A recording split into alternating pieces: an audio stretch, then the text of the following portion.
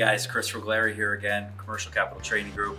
Right now I'm going to take you into our portion of our support group, and I think they're actually on the phone with graduates, but hopefully I'm going to introduce you to, I'll get a chance to introduce you to some of our senior support members that will help you actually close deals and answer any questions you may have. They'll even actually get on the phone and pretend to be a partner of yours and answer questions, ask questions of your clients if you feel the need to do so. So why don't we go over here? I see them looking at me, but I think they're on the phone. Let's see what's going on.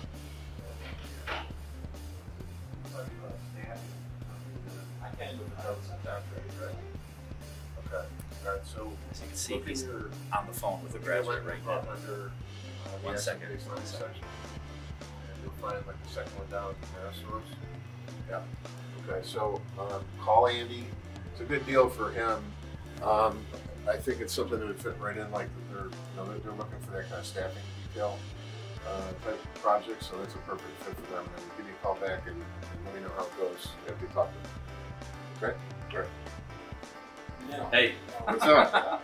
Did you see us creeping around the corner? I saw something in the back of my vision right Okay. Well, listen, as you know, we're kind of going around and getting our prospective future graduates to look into who we are and who you guys are and what makes them successful. And you mind telling them your role and what you do? And yeah. Well, how long you been here? That's a good one. I'm the second longest employee, I guess. In my 10th year. Yeah. So yeah, I mean, it's pretty simple, I guess. I think what we do is we help the graduates when they get out of here.